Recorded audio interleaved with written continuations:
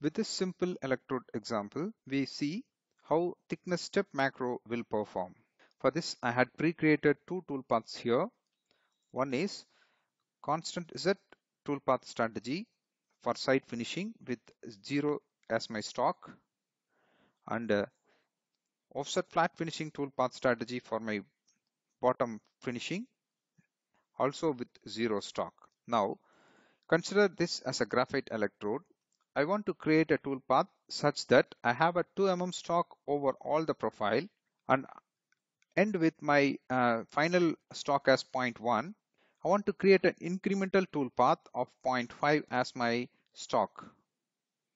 So for that, I have to create 4 toolpaths here using a thickness of or stock 1.5, 1.5 and 0.1, and you have to club all the toolpaths as a single to run this process.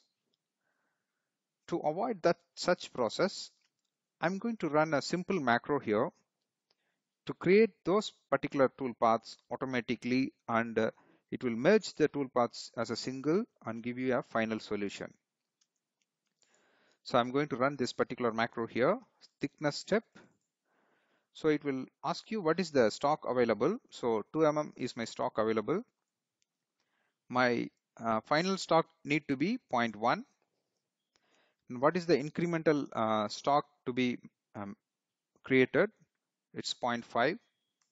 So what it will do, it will create tool path, start from 1.5 as thickness, and finally end with 0.1 as your final thickness. If you see, it created 4 tool paths and it merged the tool paths here, and it give you a final solution with 4 passes as a single tool path. Similarly, I'm going to show you with the floor finishing. Again, I'm going to run this macro.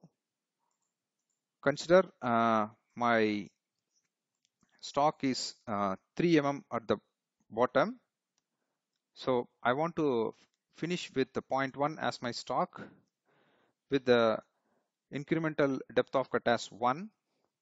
So again, if you see this, it start creating the toolpath here